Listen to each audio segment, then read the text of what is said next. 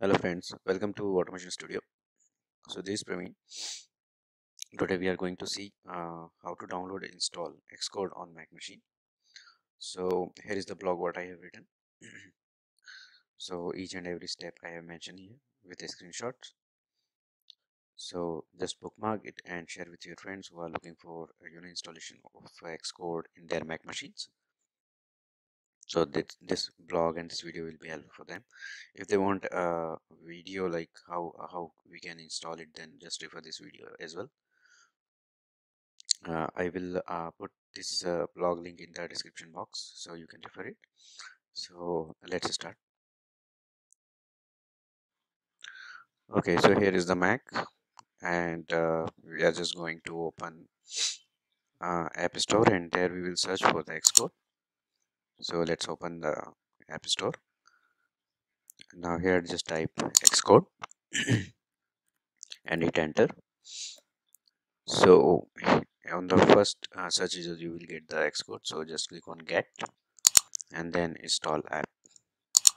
Once you will click on that, it will ask for your Apple ID and password. So you have to mention it here. So it's currently calculating and validating. So see, so like that, just mention your password here and say get. Click on get button.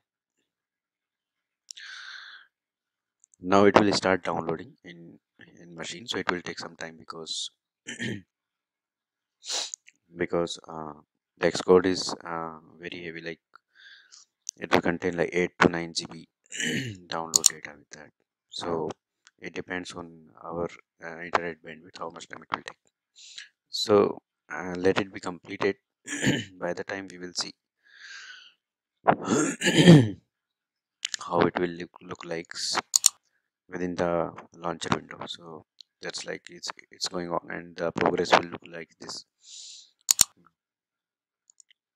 If you will click on the Xcode icon, then also it will show you in the detail window like the installation is going on, and here you can check the time also. So let's wait for that, and here is the version, and let's wait for the completion of this download.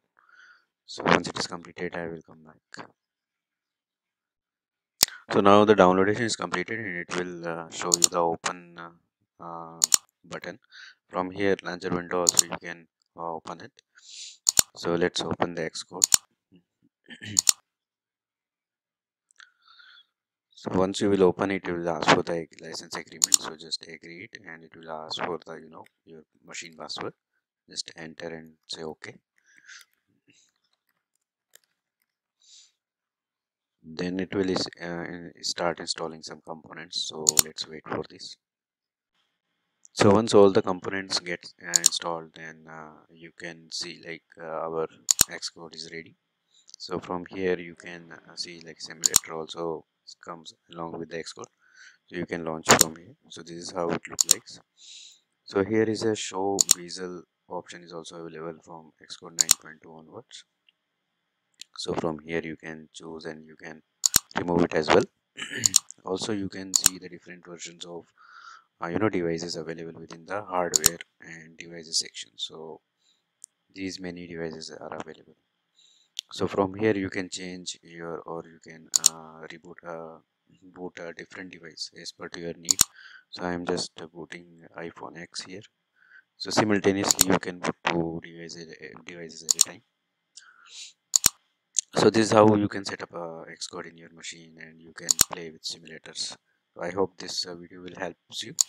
So just subscribe and stay tuned. Thank you.